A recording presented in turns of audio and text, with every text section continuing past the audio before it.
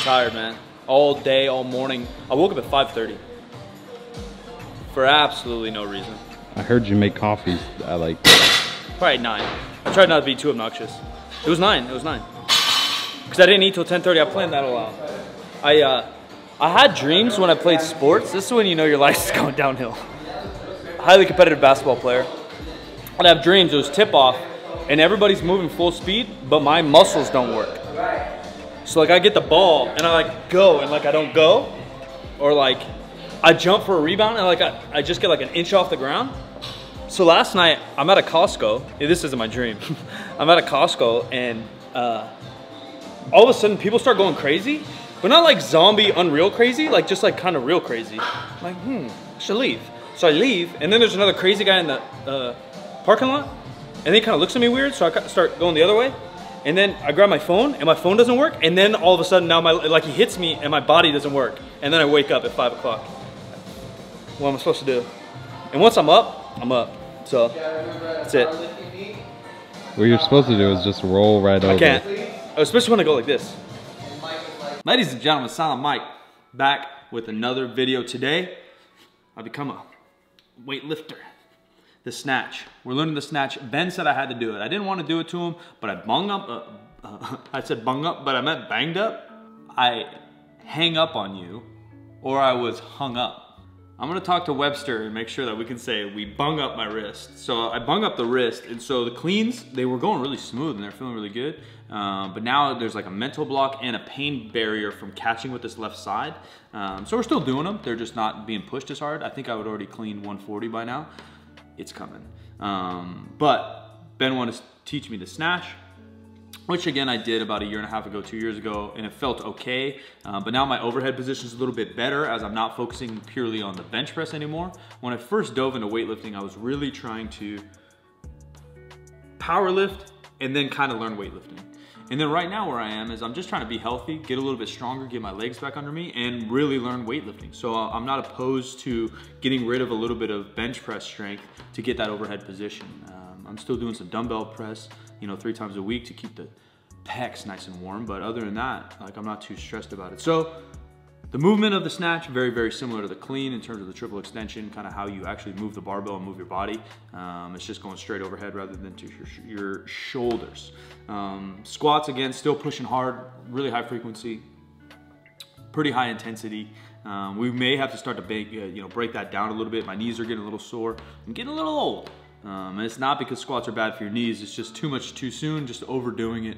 I'm bike riding everywhere I go, and then squatting, whatever, 5 times a week might be too much for me. So I'm thinking in my head what the plan of progression will, because of the clean, the rack in the clean isn't my strongest, that I'll start to maybe front squat twice a week, back squat twice a week, 1 kind of clean snatch pull, and then 1 deadlift a week, and I think that'll be optimal frequency. And again, I'm not on a strict program. I'm using kind of philosophies and things I've had in my mind over the past.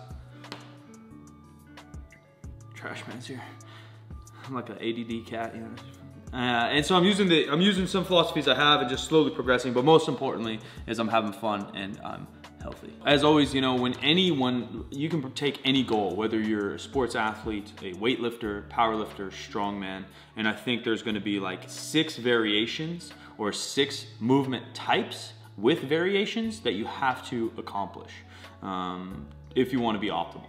That's some kind of squat, some kind of hinge, which is like a deadlift, stiff leg, etc., etc. The clean and jerk and the snatch, or the clean, and snatch would fit into those categories mostly, even though they're kind of a combo of a hinge and a squat, beside the point.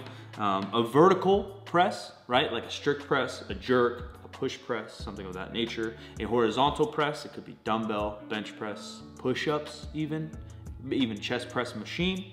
Horizontal pull, which would be a chin-up, pull-up, pull down, anything of that nature, and then a horizontal pull, which would be some kind of row. And then in my head, I just pick my favorites of those. I see what needs the most amount of work, what overall stimulus it's adding, right? Because if I'm going to do some kind of hip hinge 3 times a week, doing 3 clean variations for my body and my strength is much different than me doing 3 heavy deadlift variations. And then on top of all these, right, then we have the volume, the frequency, And then we have the intensity, right? How heavy, how close to our 1 rep max, how hard are we pushing? And even though I may push hard to my 1 rep max and my clean, what I could do for that day, the overall systemic fatigue is much different than if I was doing a deadlift, right? A 600, 650 pound deadlift conventional is going to add more stress to my body than potentially a 100 kilo or 220 pound clean.